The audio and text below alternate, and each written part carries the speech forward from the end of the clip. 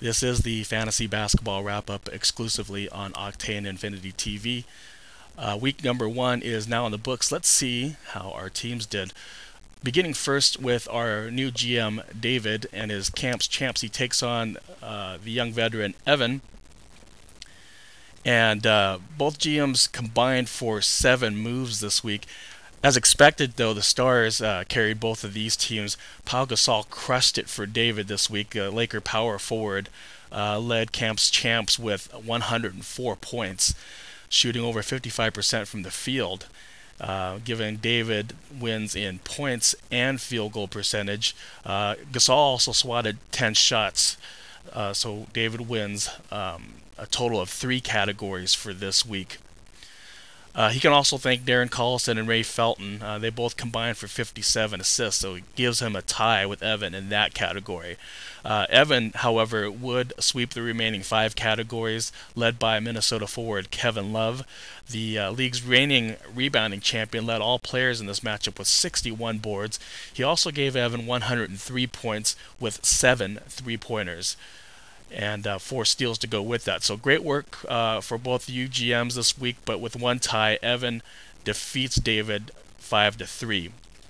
In our second week 1 match, we have our other rookie GM of the league, Matt Bob, going up against Chris. Now, neither GM made a single move this week, seemingly content with their rosters. Matt's team, however, came out strong and held a steady 6-3 advantage for most of the week. One big reason, Dwayne Wade. Flash was the only triple-digit scorer in the matchup this week with 101 points. Remarkably, he did that with no three-pointers. He also finished the week with 11 blocks. This is a point guard, shooting guard with 11 blocks, people. That's the same amount of swats that Chris got from his center, Serge Ibaka. Very, very impressive. And how about Kyle Lowry? The Rocket guard gave Matt Bob a quadruple-double for the week, leading all players for this matchup in both assists and steals. Only 2 categories appear close, but the other 7 were not. Matt runs away with this 7-2. Let's move on to the white division. In rivalry week, Scott took on Adam. I thought this was a great matchup on paper. 14 teams suited up for Hacksaw, while Adam's roster remained unchanged. Scott's team was very careful on the shooting, while Adams was obviously a little bit more aggressive offensively, torching the landlord in threes and outscoring him by nearly 200 points. Adams' 2 shining stars here were Marcus Thornton from Sacramento and Carmelo Anthony of the Knicks, both with 100 points apiece. Scott grabbed wins in the percentage categories and assists, but that's all he'd get. Adam beat Scott by just 4 steals, and he took care of business in the rest of the categories. So the Adam bomb has been dropped. Scott has lost this matchup 6-3. The other white division matchup has the battle of the mics. Ripcord Warogowski versus Cobra, our reigning league champion. Cobra already outpacing the league, in fact, in moves made. He made 14 in week 1, including one 6-player deal that he made with Edwin.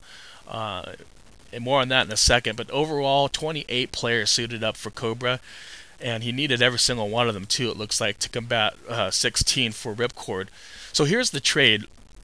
Cobra sent Chuck Hayes, DeAndre Jordan, and the now injured Eric Gordon to Edwin. In return, he gets All-Star Kobe Bryant, former All-Star Mehmet Okur, and certainly an All-Star caliber player in Kevin Martin. This move, or this trade, was made official on Friday. So with the 2 days of eligibility, Cobra got 70 points and 19 assists from the new trio. He also got 9 threes, but there was no beating Rip in that category, in fantasy or in the real world for that matter. These 2 GMs were most active on the message boards, it seems, with all the trash talk that was going on. A lot of back and forth was certainly justified.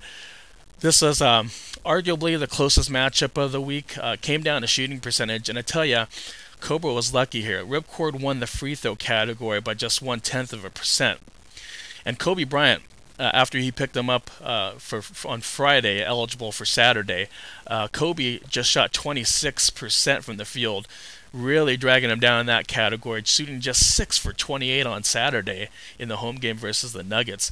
So I guess Cobra was lucky. Lakers had a day off on Sunday because he just barely got by winning field goals by less than 1%, thus winning the matchup over Ripcord 5-4. Now on to the Asian division.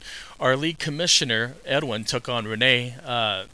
Edwin made 2 other moves this week besides the trade with Cobra, and Rene is, well, seemingly challenging Cobra for the amount of moves made.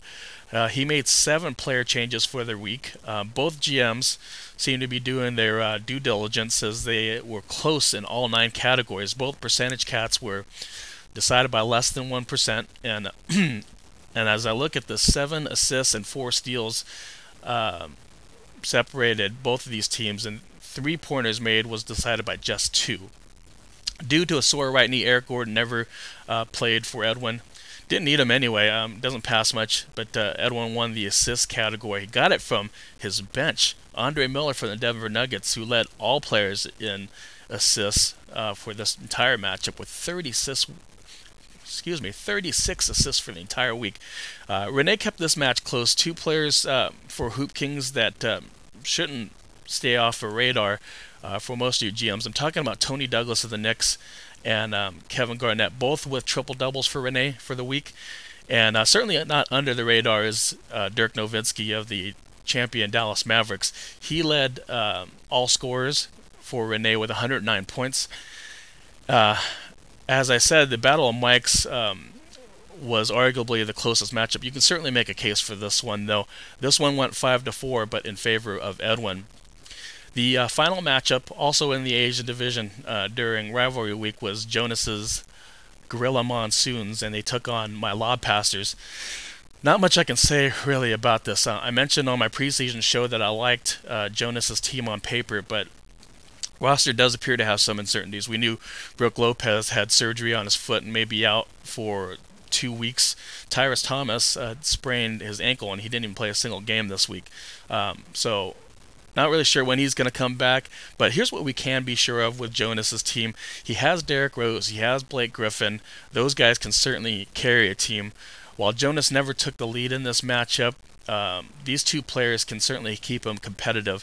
The percentage categories were a toss-up between both of our teams. It appears looks like Derrick Rose. Derrick Rose was awesome from the foul line. He had 93%, and Jonas would have been crushed on the free throw percentage if it weren't for him. Griffin, on the other hand, for Jonas, he led all scorers in this matchup with 104 points, shooting over 55% from the field. Jonas only lost that category by less than 1%. This was close, largely in part to Russell Westbrook for my team. He had a nightmare of a week shooting-wise, including one night where he went 0 for 13 at Memphis. It was pretty bad, and he went on the next night to continue his poor shooting with 40%. Westbrook also turned the ball over 27 times this week, so not looking good for me. He's on my can't cut list, so I can't cut him. If I do part ways with him, it'll have to be via trade. I'm not too serious about that, though. It's still early in the season. And I must remember that this... excuse me. Remember that it is early in the season because Ryan Anderson has been kicking so much ass for me, and I'm hoping he can stay that way. But this player wasn't even mentioned at all on the auction draft night, and I picked him up later that night as a free agent for absolutely nothing. Here's what he did for me. This is the damage Ryan Anderson of Orlando did. He had 21 threes made for 102 points total, 31 rebounds, and went to the line for 90% of his shots, made 90% of his shots, and shot just a little bit below 50% from the field.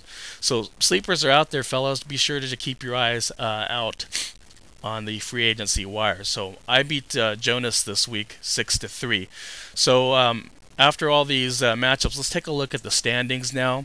I lead the Asian division after beating Jonas. Adam has the same record with the 6-3, leading his white division.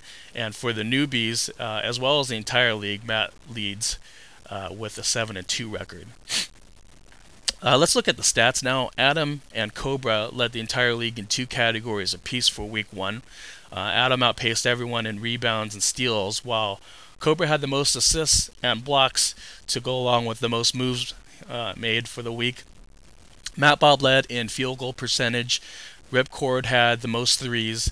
I had the most points. Chris had the fewest turnovers. And if I could be racist for a moment, it appears that in the free throw percentage category, the top 4 were all the teams in the Asian division. So, squinted eyes. They definitely focus at the foul line. Moving on, let's look into the week 2 matchups. There, who do we have? I didn't have my page queued up. Shoot. Who are my week 2 matchups? Here we go. Okay, so I take on Chris. Edwin takes on Scott. Looks like Matt will have Jonas this week. Adam will take on Rene. That should be a good matchup. Ripcord will face David. And the league champ will take on Taekwondo Kid, a.k.a. Evan. Definitely set your lineups because there's 10 games on the schedule tonight. 2 more things before I go. Tonight in reality basketball, Octane Infinity has a game. If you're out on the west side, be sure to stop by the courts of Beaverton for a 7 o'clock game against the Step Brothers. Game is free, but with this being the first game on the schedule, definitely want to be there on time to catch tip-off. And then last, if you hadn't had the opportunity to wish Rene a happy birthday, he turned 39 on Saturday, which means he's now younger than Mike. Just kidding, man. I used that joke with Ripcord earlier in the week. Anyways, for all of us here at Octane Infinity, I'm SAIGON John, your only bomb from Vietnam, and boom goes the dynamite.